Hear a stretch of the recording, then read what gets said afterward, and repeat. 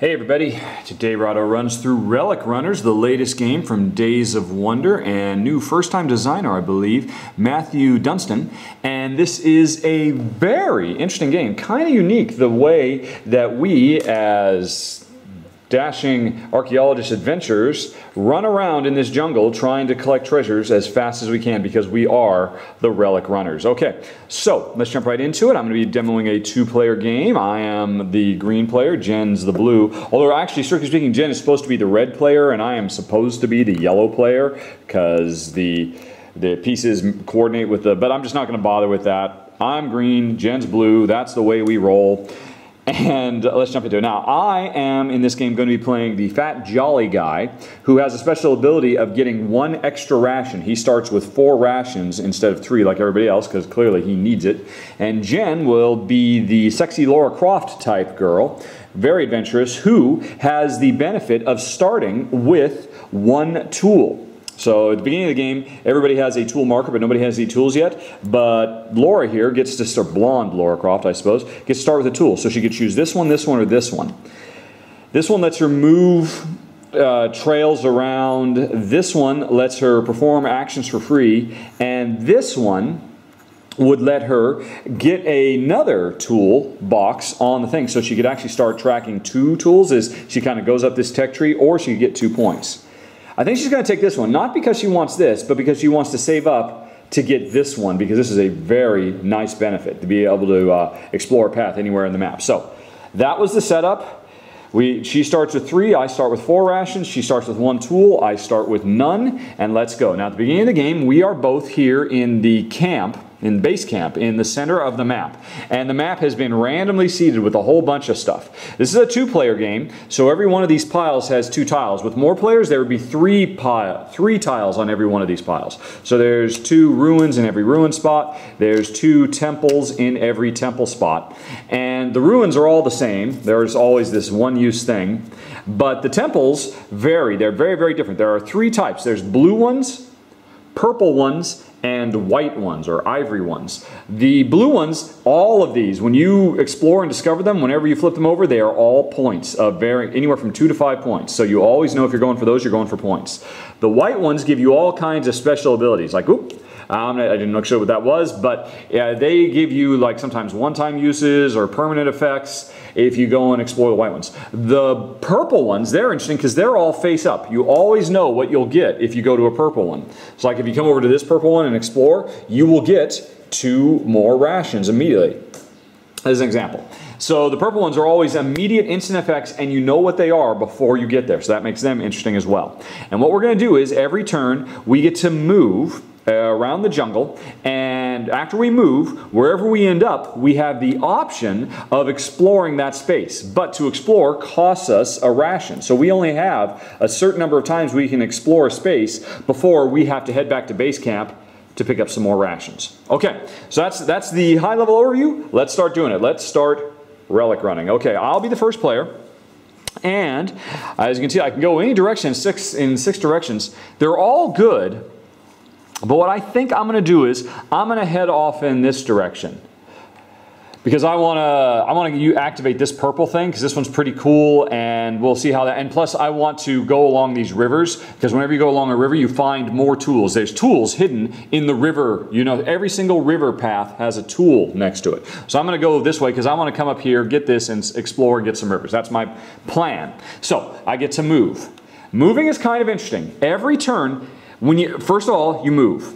And you actually get to do 2 moves, or 2 types of move. One type of move is moving along an unexplored path like this. And you can do that once. So I could have moved all the way down here. That still counts as only one unexplored path. So you can move on an unexplored path, and you can also, if you have any, move on explored paths. And that's where these come in. These are markers to indicate paths I have previously explored. And those are pretty powerful because that means you can move really fast. So like normally, for my move, I could move, and that would be my whole move. But say on some previous turn, I had explored, right? I had explored all these paths. And I put these paths down. That means, remember, I get to do 2 types of move. I get to do an unexplored path and an explored path. So this was my unexplored path, and now boom, Boom! That was my explored path. So you can see, if you can start making an interesting chain of paths throughout the jungle, you can move really, really fast. So that's a big part of what we're doing, is exploring so we can find all these shortcuts that let us travel around really quick. But anyway, don't have any explored paths yet, don't have any shortcuts, so I'm going to move here. That was my move. That's all I'm moving because I don't have any explored paths that will let me keep going. And now, after you move, you have the option of spending one ration, which I'm going to do. I'm going to gobble up some rations that'll give me the strength to explore these ruins. And so I've done it. And that means I've taken the ruin tile. Every ruin, and there's a bunch of them all over the board, everyone does the same thing. Exploring this ruin has allowed me to mark a path, to mark a trail. So I will, which means I could say I've explored this path, this path, this path, or this path. Anything from where I am. And I'm going to do that one. Am I? Or am I going to do this one? Do this one, it gives me a quick shortcut back to base camp. But I think I've got like a more longer term strategy. So I'm going to do that one, the one that's on the river. That was my whole turn. First I moved as far as I could, and then I explored. Okay, so I'm done. Now it's Jen's turn. She's the blue player. Let's see what she's going to do. Now, I think she's going to go in the opposite direction. I'm heading north. She's going to head south. I think she wants to set up to do a relic run between this blue and this blue. Now that's going to take a little bit, but that's the main part of the game, is getting these relics. Which means to get these relics, you have to explore until you empty out all the tiles, and that makes a relic appear. And then once 2 relics have appeared, because you've explored a lot, say like these 2 blues, once 2 blues are on the board, or 2 greens, or 2 purples, or 2 whites, you have the opportunity to capture one of them. But that'll be a little ways off, the relic running part. We'll get to that in a minute. Or, well, might happen in the extended. We'll see. But anyway, Jen she's setting out, her early path is to try to do a relic run between these 2 blues. But that'll take her a little while, a bit of setup, a bit of pre-planning. But for starters, to do this, she is going to move 1 space, whoop, down here. And like I did, she is going to spend a ration. And you can see the rations are building back up in camp now to explore, and she's explored a ruin as well. So that means she now also gets to put a traveled path down, and she could put it 1, 2, 3, 4, 5 spaces she could put it in. She's going to put it over here. Okay, right. Okay, so that was Jen's turn. She moved and then she explored. Every turn you just move and then you explore, move and explore. It's always really simple. So my turn again. Let's go. Here I am. I could go 1, 2, 3, 4 directions. If I ever come back to the base camp, I have to stop immediately, no matter whether I could move or not any further. I have to stop, but then I get to pick up 3 more rations. But that's not where I'm going, because I've got a lot of rations. I'm going to explore some more. I am going to move down this path. And now this is interesting. If I wanted to, because I have an explored path, remember I get to do 2 movement types every turn. I get to do an explored movement and an unexplored movement. So this, strictly speaking, counts as my explored movement, and if I wanted, I could now move again here or here or here for my unexplored movement, because those 3 paths are unexplored. So because of this, I could actually move 2 spaces if I wanted. However, I don't want to. I want to just go here. So even though I could move further, I'm going to stop here on this purple temple. But now, traveling along this river means I have found some tools of my own. So I flip this to indicate the tool is found. Now you can see it's a little empty box. And I now get to pick what tool did I find. Let's see. So I could start going up this way like Jen did to try and get more. But I think what I want to do is I want to stay out longer. I want to stay out and explore as long as I can before I have to go to base camp. Basically, once you run out of rations, there's nothing you can do, and you have to head back to base camp. I want to last a little longer, so I'm going to go on this path, which means this path basically, this one, if I have this, with this tool, I can activate a space without having to use one of my rations. On the flip side, if I go up here, if I wait a little bit longer, I get 2 rations. So I'm going up here, but with the intent of going up here so that ultimately I'll pick up 2 rations, which lets me stay out farther before I have to come back to base camp. So anyway, that was my move. And remember, I could have moved farther because I did my explored path, and now I could go unexplored, but I'm passing. I'm not doing my second bit of move. But now I am going to I'm going to search again. I'm going to search, and I'm going to activate this purple tile that I was interested in. Okay, now, it again requires a ration to explore. Now, if I wanted, I could use my tool now and activate it for free, but I'm saving up so I get the double food instead, double ration instead of saving. This only saves me 1 ration. If I make it up here, it basically gives me 2. So anyway, I paid a ration, my second ration. I'm going to activate this. This is a special power.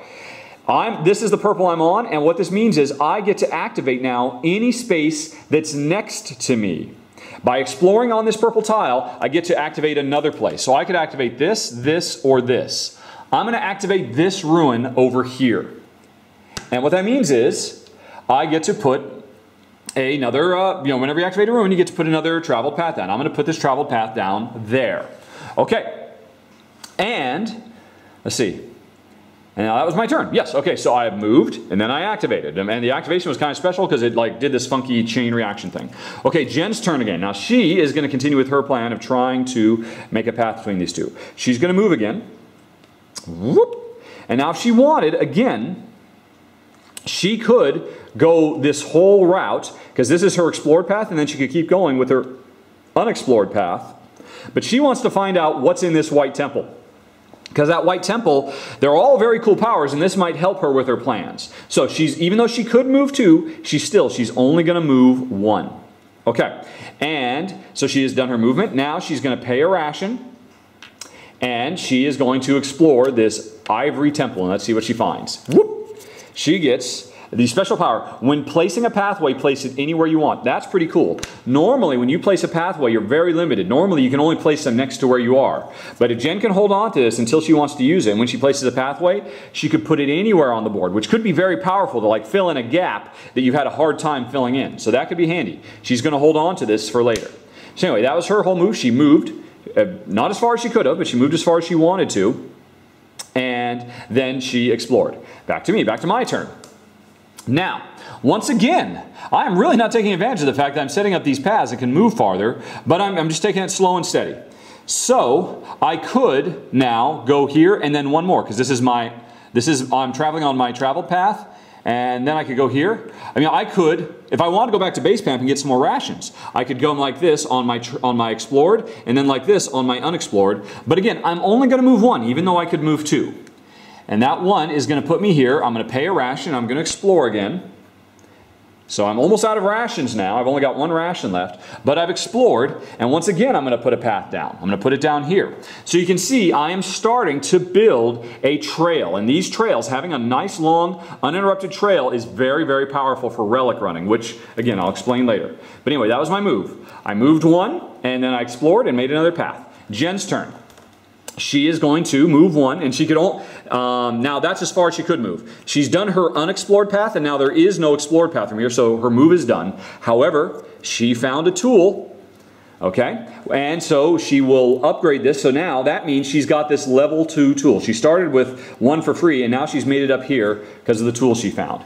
Now she is going to use her final ration. She is completely out of rations now, and she is going to explore this blue temple. Now the blue temples are always points. Could be anywhere from 2 to 5. Let's see what she got.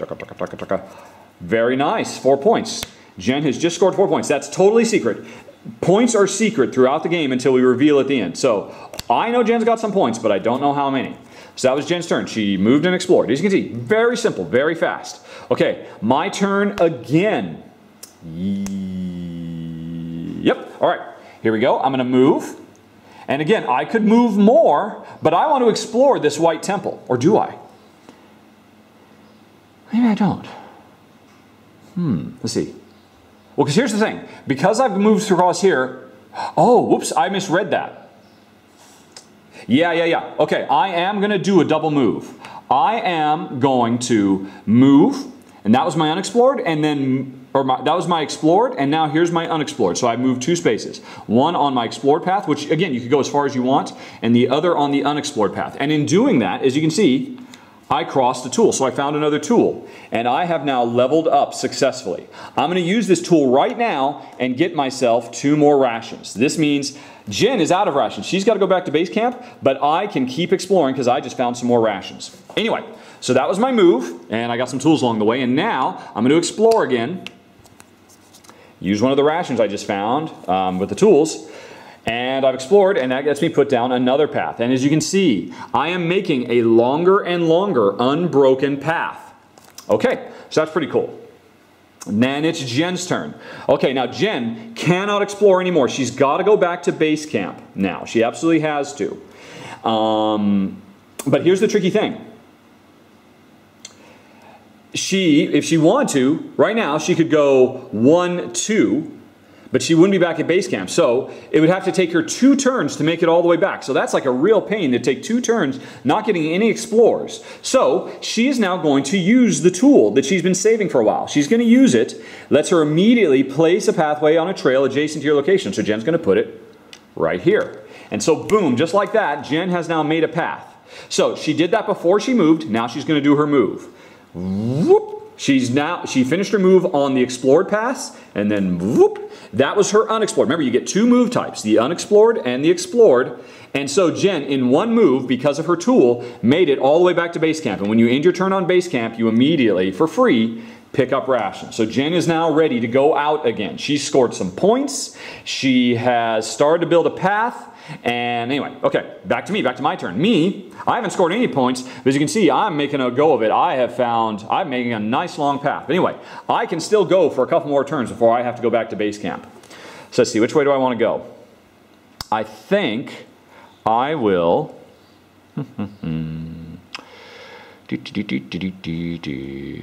Yeah. I'll go here. And now that's a whole move. I can't move any further, because there's no explored paths. Now, interestingly, instead, if I want to, I could go woohoo all the way back here and then move back to base camp, or I could go woohoo and then like get off and come over here. I've got a lot of flexibility now because of my big long path. I'm trying to think of what I want to do though. I think I do want to explore a bit more before I go back to base. So I'm just going to move 1 space, and I'm going to spend one of my last 2 rations, and I'm going to get whatever this special power is. What is it? Rink. It is, when exploring a temple, select the top. Oh, normally when you explore a temple, you just have to take whatever's on the top. You know, you just have to get this. But when I explore a temple, if I don't like what's on top, I can discard this and I could take the other tile. So it gives me a little bit more flexibility. And usually, better stuff is on the bottom. The weaker stuff is on the top, the better stuff is on the bottom. Not always, but as a rule of thumb. So anyway, I moved and I explored. That was my turn. Now it's Jen's turn again. She's fresh up on ration. She's going to head on back out. Let's see. Now how's she going to do this? Yep. She is going to move 1. And now again, she could move 2. Is she? Yeah, what the heck. She's going to go 1. And then, that was her unexplored path. And then boom, all the way back to this blue. So she got back to this blue. So she made in 1 move all the way down here. She's going to use one of her new rations and explore. And she got herself 3 points. So Jen is sitting, I think that's at 7. Yeah, so Jen's got 7 points so far that she's found. Okay, and in doing that, now that this temple is empty, it becomes a shrine where one of the very cool relics are. This, what's it called? The Bird of Paradise statue, I believe. So anyway, so Jen has just found that.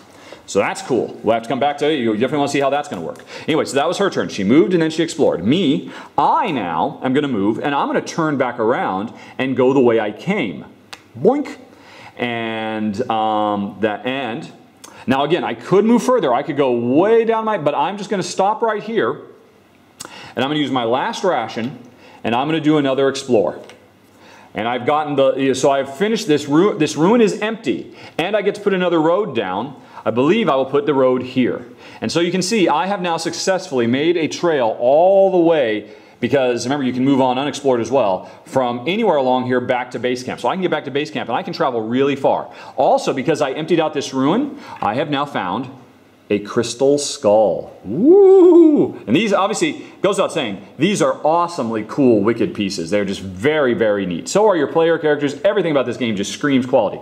No surprise, because it's a Days of Wonder game. Anyway, so I moved and I explored. And I am out of rations now. Jen's turn. Okay, she's going to continue to start zipping around. She's going to go whoop. And she could go further, but she's going to stop here. She's going to pay a ration. And she's going to explore. And she has now finished this temple. Or, I'm sorry, not temple, ruin. And remember, when you explore one of those, you get to put a road down, or an explored path. So Jen's putting that down. And another crystal skull has been discovered in the jungle. Okay, so that was Jen's turn. Alrighty, my turn now. I am out of rations. It is time to go home and get some more rations. And rather than walk slowly all the way back, I'm going to take my express elevator, my shortcut. I know some shortcuts through the jungle.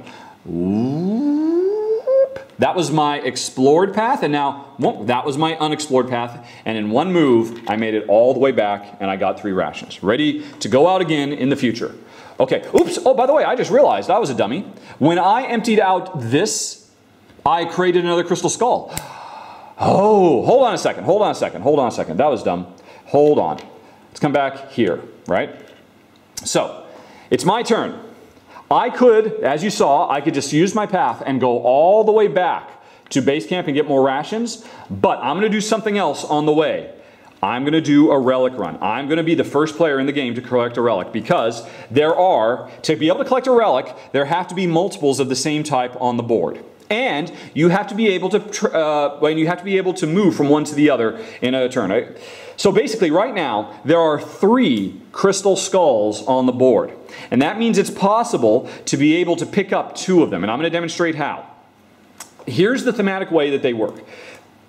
So basically, Jen has just uncovered this shrine with the crystal skull, and I've uncovered 2 of them.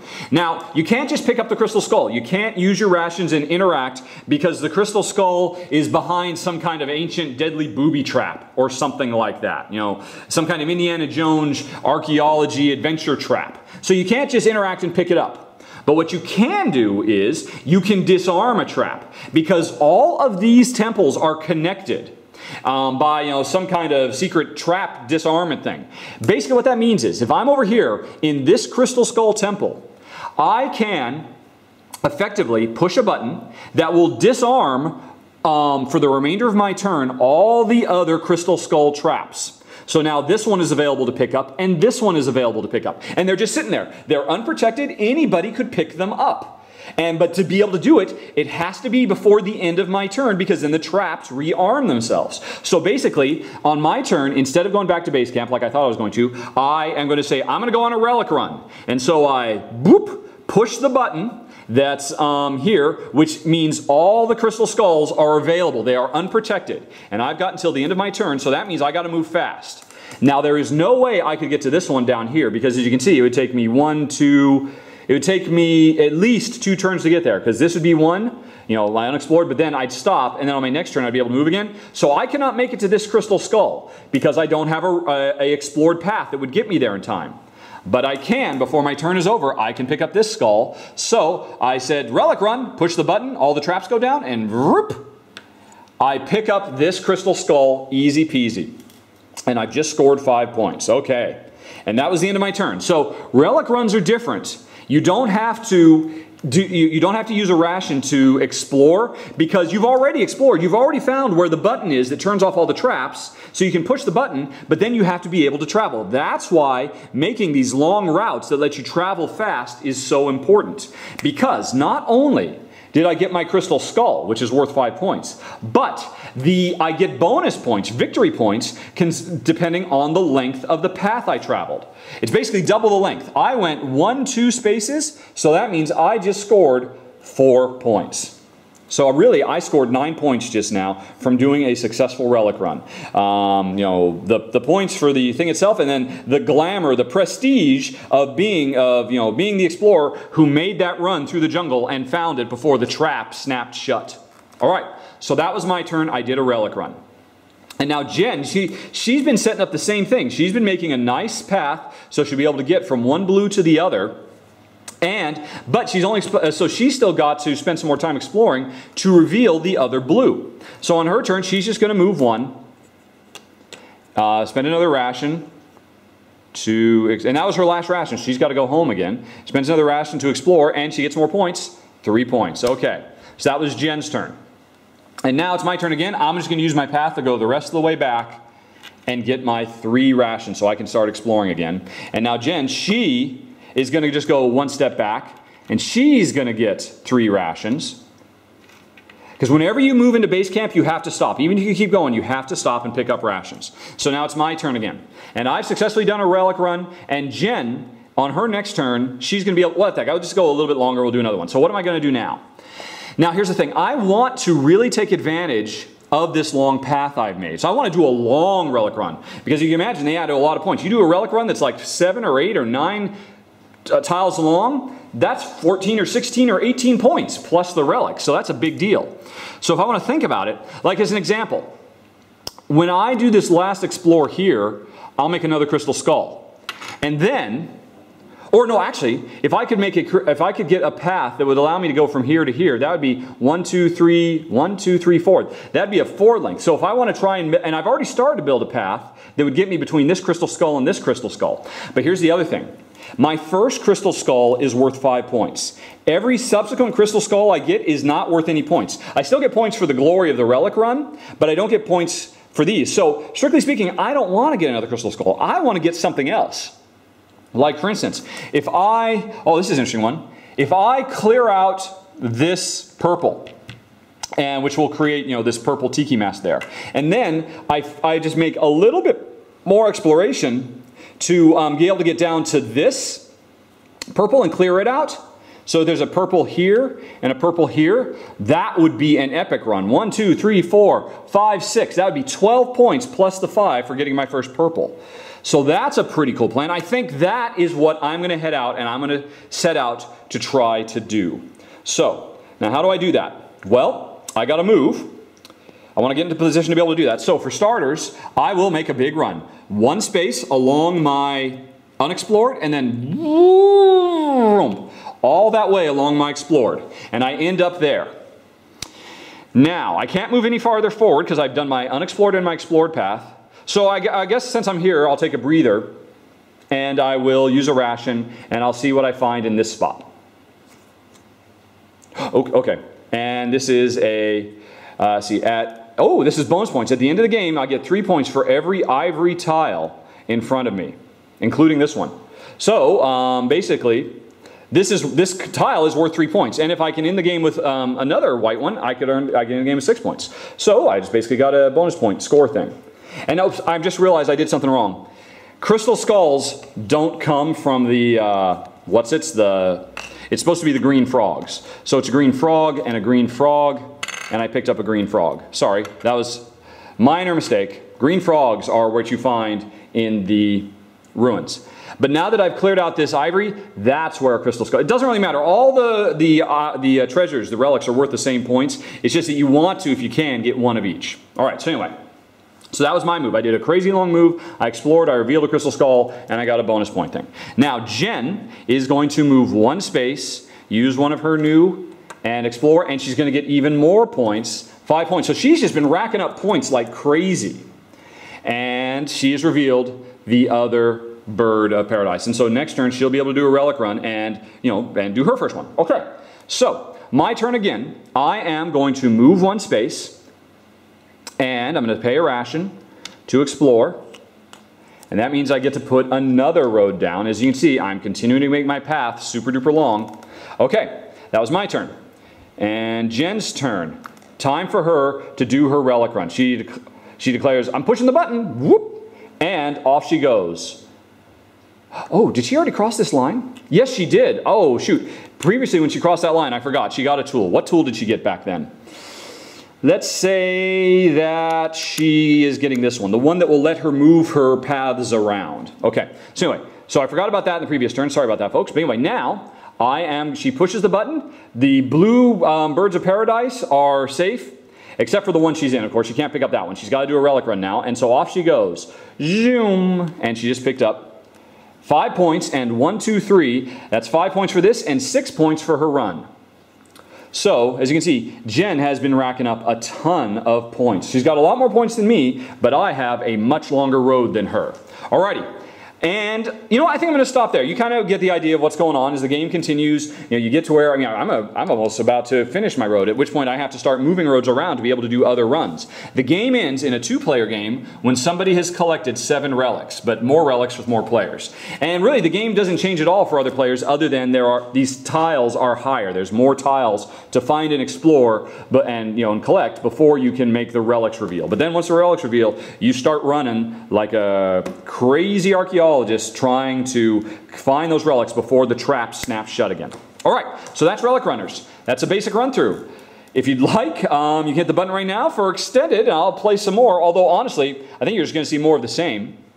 You know what? Actually, yeah. I think I've actually done a pretty good job of demonstrating everything. I think I am going to stop there. No extended playthrough for this. Instead, you can just go straight to the button for final thoughts, because I just went a little long. Alrighty, everybody, you can hit the button in 5, 4, 3, 2, 1.